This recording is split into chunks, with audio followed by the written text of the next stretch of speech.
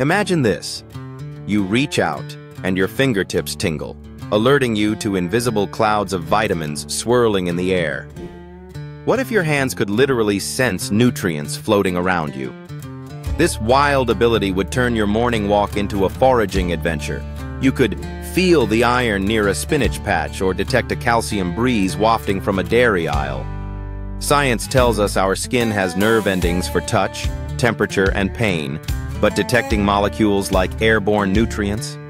That would require a supercharged set of chemoreceptors, similar to those in your nose, but on your hands. In this world, handshakes might become nutritional negotiations. High-five someone who just ate a banana, and you might get a potassium rush.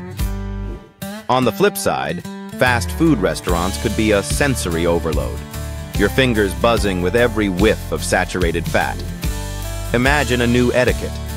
Please wash your hands, you're radiating too much garlic. Ultimately, fingertips as nutrient detectors would turn every errand into a treasure hunt and make food shopping a literal hands-on experience. Would you trust your gut or your fingertips?